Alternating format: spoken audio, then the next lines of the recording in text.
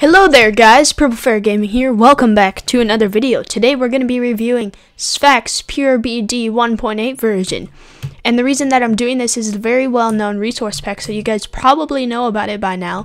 But the reason I'm doing it is because it is updated to 1.8, so I wanted you guys to know. So if you didn't know already, I'm just going to do a quick fly-through of it, almost an overview. That's basically what everything looks like. Everything's very pretty, I guess. I don't know how to explain it, but I want to show you guys some of the 1.8 items that they have added in.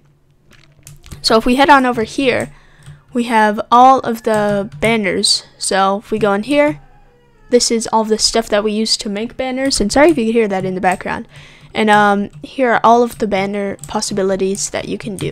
I'm going to do a quick overview of the map and turn it into a time lapse, and the link to the download will be in the description. So yeah, enjoy.